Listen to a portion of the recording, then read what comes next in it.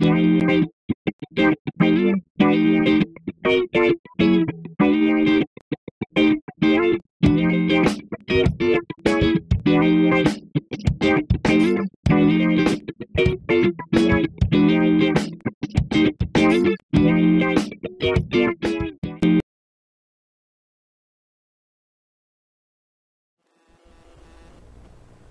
I have here is a Glacier bay faucet for a bathroom, and when you pick out a faucet, you want to make sure that you do a couple of things. First off, you need to measure the distance in the holes, okay, from center, from left to right to center, and this is 4 1/4, and we're okay to place this.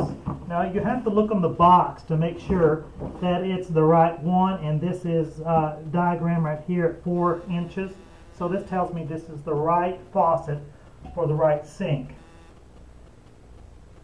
Make sure that you have all the tools and everything that you need, and this will say on the back of the box for the faucet everything that you need. So if you have all these things, then you're ready to rock and roll.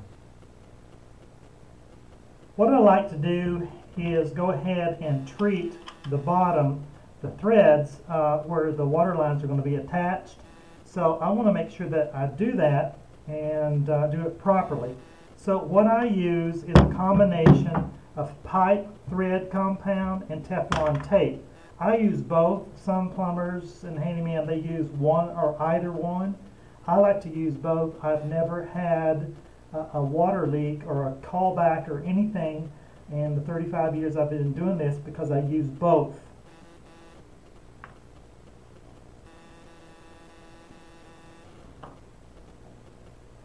Now, just a warning, this is messy. Very, very messy when you put these on. You only need about a 1/2 inch or so, and just push directly. I'll go ahead and take this off. Push directly into the threads, and then that way you know that everything's covered the way it's supposed to be covered. So the threads are well covered there.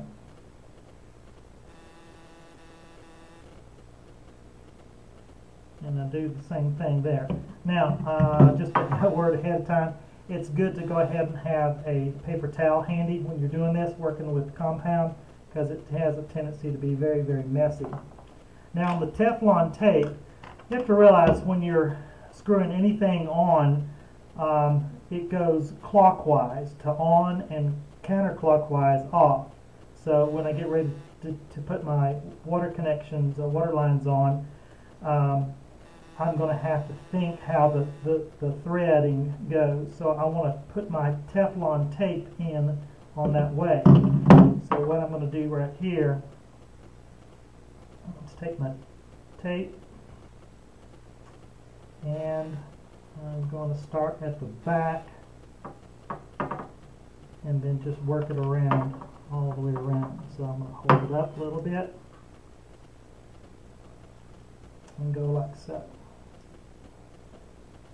And just give it a little tug, and it's ready there as well. Do the same thing. Start at the back of the thread because it gets thicker as you go around, and it won't be so cumbersome to get on at the beginning. So this is how I'm doing it there. And just pull, and then just smooth that up. Now we're ready to go ahead and put the water lines on, and I like to put everything together and then slip it through the holes right here at the bottom, and when it's ready to go. So I won't be able to do it on this particular model because of my locking washers, and so I need to go ahead and put those on now. Some people say, oh man, you messed up, you should have put the locking washers on there first and then do everything. It really doesn't matter because it's going to go on either way. So we're going to go ahead and turn this around and put this on. So let me do this.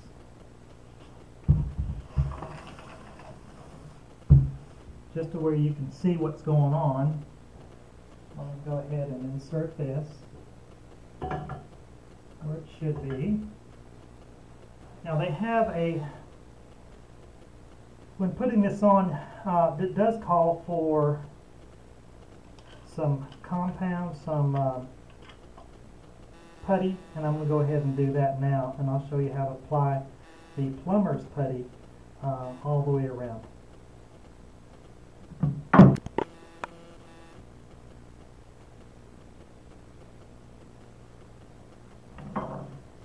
Alright, I've got the plumber's putty, and just to kind of show you what this looks like,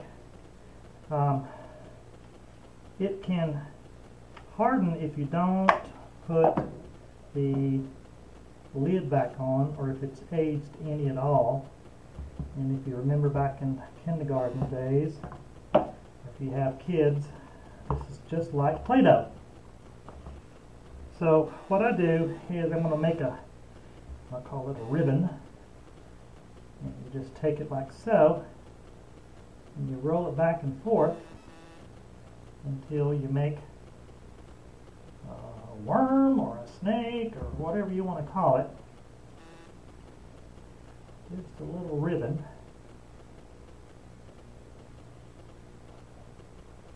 And what I do is just place this putty all the way around. I'm going to try to get it as thin as I can. Like so.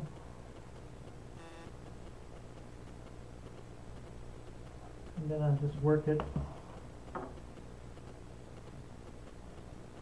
all the way around.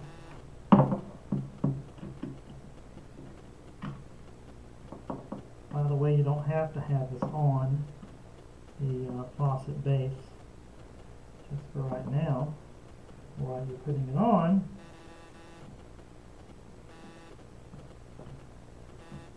Alright, so just lay it in there, fix it where it'll stick, and then once you apply the locking washers on and tighten everything up, this will squeeze out, and then you can just clean it up.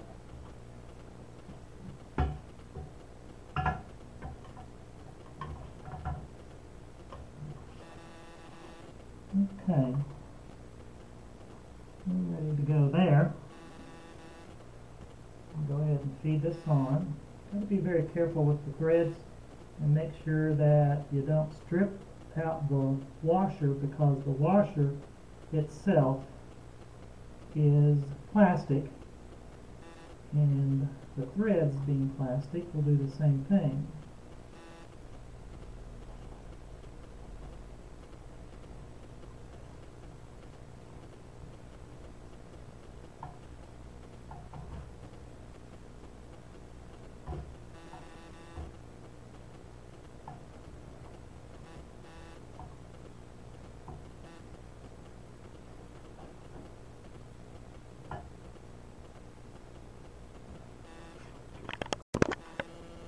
Okay, you're going to have a bit of excess of putty, plumber's putty, and that's okay. What we're going to do is just take any edge, straight edge, whatever you want to do. I use a putty knife. Take that and clean up all the way around.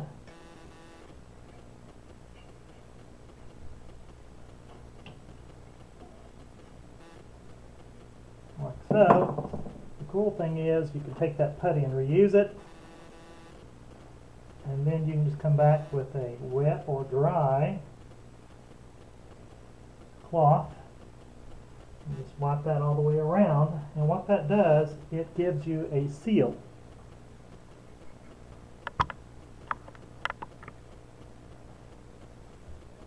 As you can see here, it's sealed all the way around.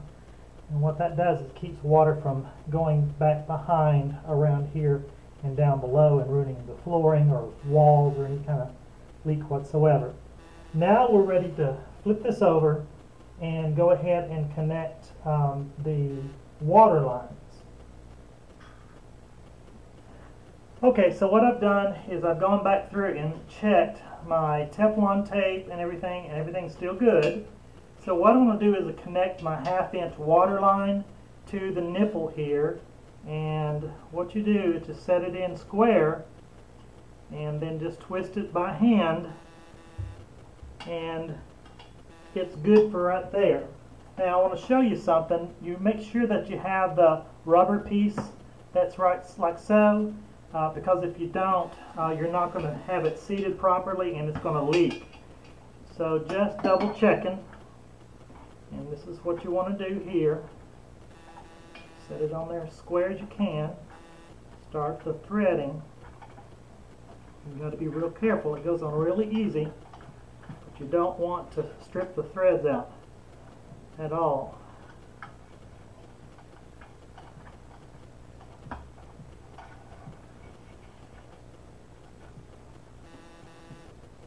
Now, once you've got that on there, you can do it two ways.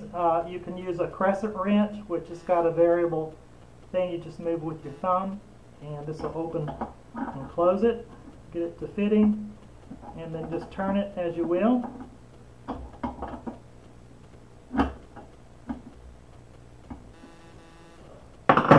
Or you can use a pair of channel locks, which works a lot better in a tight situation like this, just because of the way it's angled. So I come in like so and make my turns as I need, and it's not quite as hard to get to. So you don't want to bear down on this, it's not necessary. So I've got that line ready. I'm going to move this out of the way. And then I'm going to do the same thing right here. Just take this and turn it until I get it all the way on.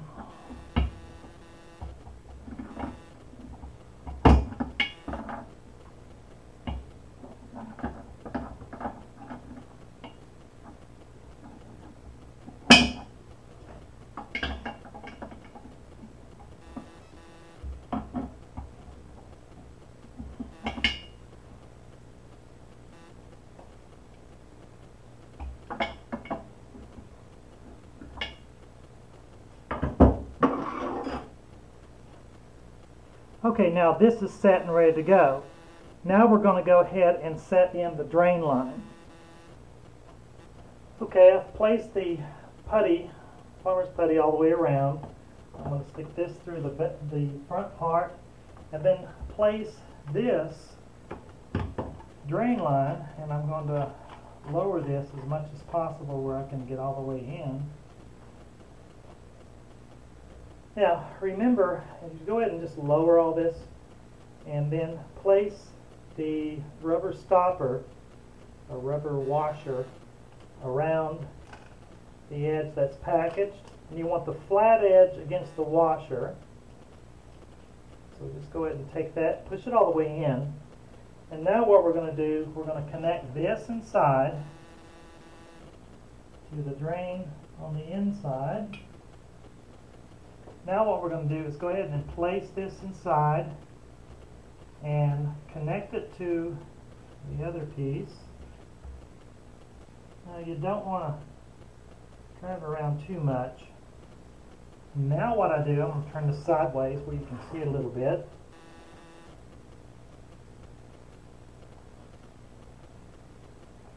Is I take the washer itself and start screwing the beveled rubber washer, a rubber gasket, up against the fitting here. So now I'll have a good solid connection.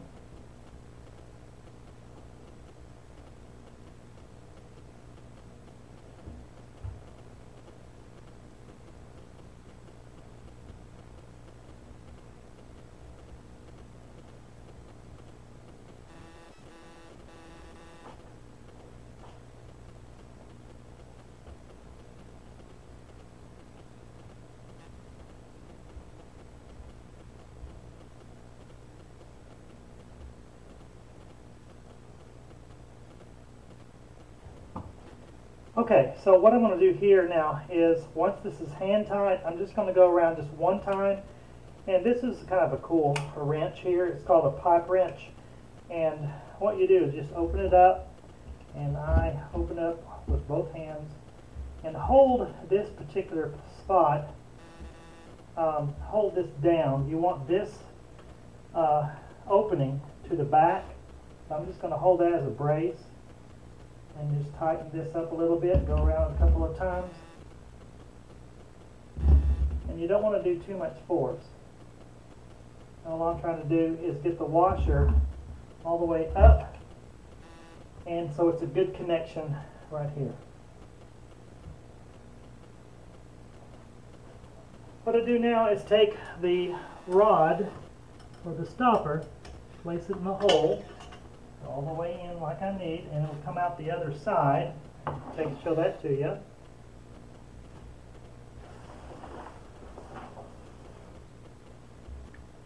So right here is the rod that's coming up.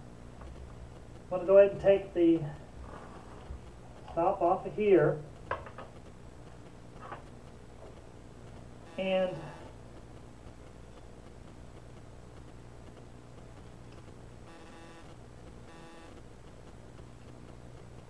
it comes packaged like so. If you'll take this stopper, pinch it together, and you can slide this on and off through the holes. And once you let go, it'll expand and it stops. So we're going to take this loose, get this going. This section right here, I'm going to have to turn this upside down just to show you.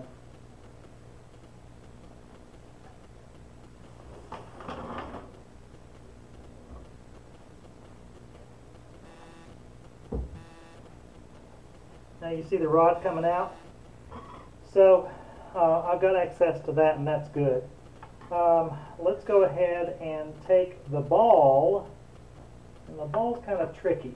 You've got to take the stopper. See, this stopper right here goes inside this section here, and it will, when you move the rod up and down, or this will move the stopper up and down as well. So you can go ahead and pull all the plastic off if you want while you're installing this.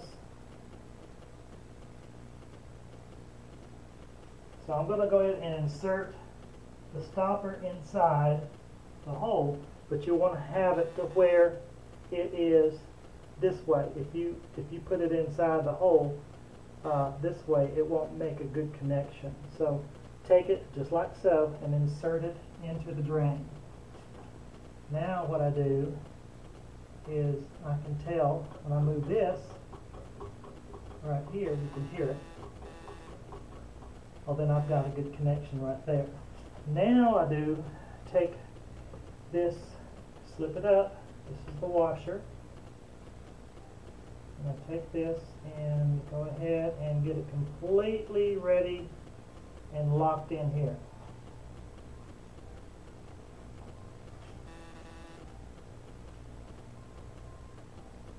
And now that will open and close as I need. So next what we're going to do is take the rod holder, take this like so, and because it's plastic, I'm going to go ahead and slip the one edge of the holder in, slip this around, come back down, slip this in the hole, pinch it together, and then you can kind of judge a straight line. So this won't move on you at all. And then there is a nut that you're going to turn.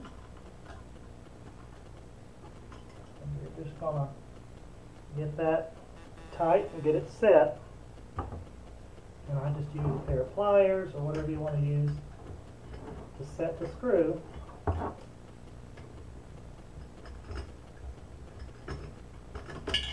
So now I know it won't slip. Now it's kind of torqued, and I'm going to straighten it up a little bit. Now this will not move, and of course this won't move at all.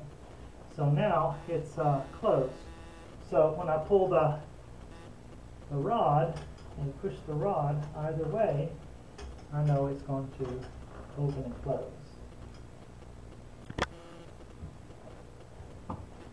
Okay, so what I'm going to do here now is, once this is hand tight, I'm just going to go around just one time. And this is kind of a cool wrench here. It's called a pipe wrench. And what you do is just open it up, and I open up with both hands and hold this particular spot, hold this down. You want this opening to the back.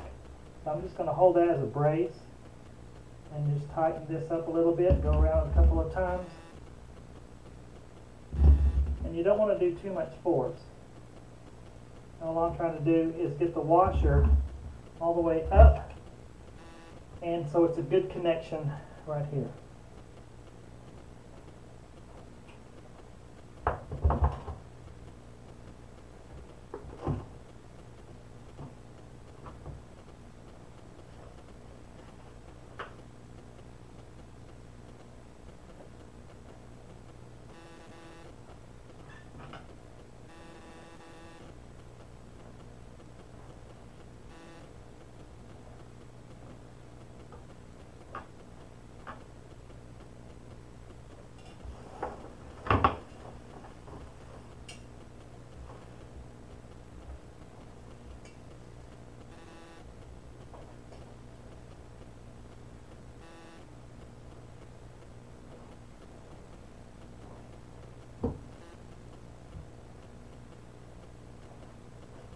What I do now is take the rod or the stopper, place it in the hole all the way in like I need, and it'll come out the other side. Show that to you.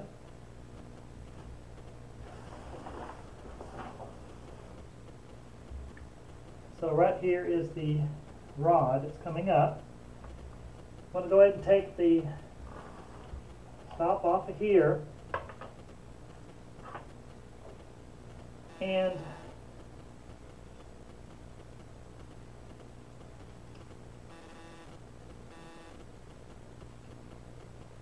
it comes packaged like so. If you'll take this stopper, pinch it together, and you can slide this on and off through the holes.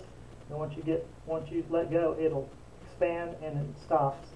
So we're going to take this loose, get this going. This section right here, I'm going to have to turn this upside down just to show you.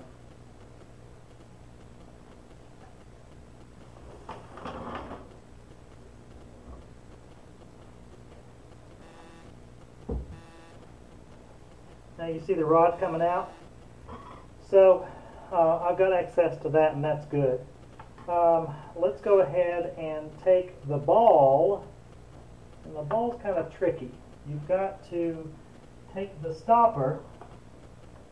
See, this stopper right here goes inside this section here, and it will, when you move the rod up and down, this will move the stopper up and down as well. So you can go ahead and pull all the plastic off if you want while you're installing this. So I'm going to go ahead and insert the stopper inside the hole, but you want to have it to where it is this way. If you put it inside the hole this way, it won't make a good connection. So take it just like so and insert it into the drain. Now what I do is I can tell when I move this right here, you can hear it. Well, then I've got a good connection right there. Now I do take this, slip it up. This is the washer. And I take this and go ahead and get it completely ready and locked in here.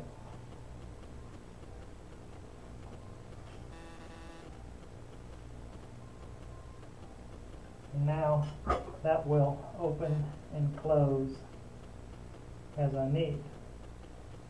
The next step is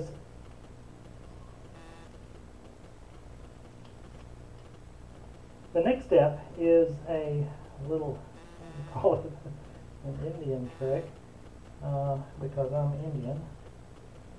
So you've got to slip this on first, and then kind of judge your distance, if you will. Well, let's just do it this way. So next what we're going to do is take the rod holder, take this like so, and because it's plastic, I'm going to go ahead and slip the one edge of the holder in, slip this around, come back down, slip this in the hole, pinch it together, and then you can kind of judge a straight line. So this won't move on you at all. And then there is a nut that you're going to turn. And you're just going to get that tight and get it set. And I just use a pair of pliers or whatever you want to use to set the screw.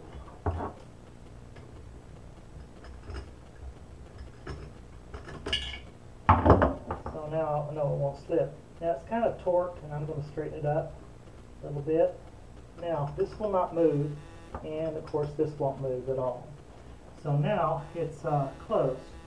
So when I pull the rod and push the rod either way, I know it's going to open and close.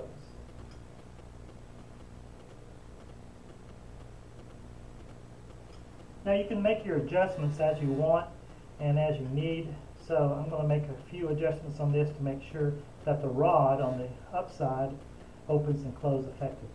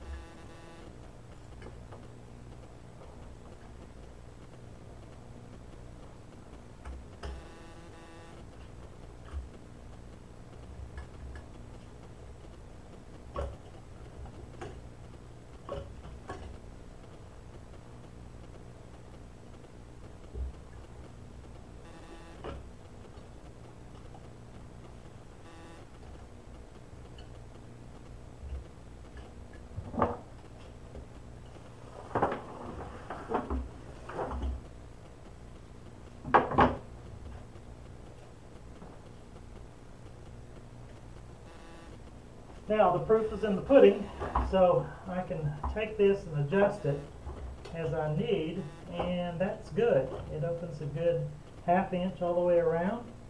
And what I do here with my finger, go ahead and clean up all that I need to clean up. You can take a plastic, or you can take a paper towel, clean up as you need as well. So we're just going to clean it up as we go.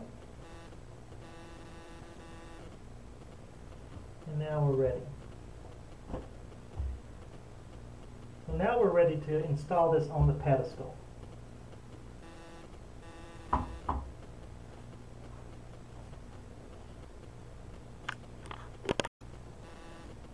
Now the proof is in the pudding, so I can take this and adjust it as I need, and that's good. It opens a good ½ inch all the way around. And what I do here with my finger, go ahead and clean up all that I need to clean up. You can take a plastic, or you can take a paper towel, clean up as you need as well. So we're just going to clean it up as we go. And now we're ready. So now we're ready to install this on the pedestal. This is Rick Patterson with the Handyman Toolbox.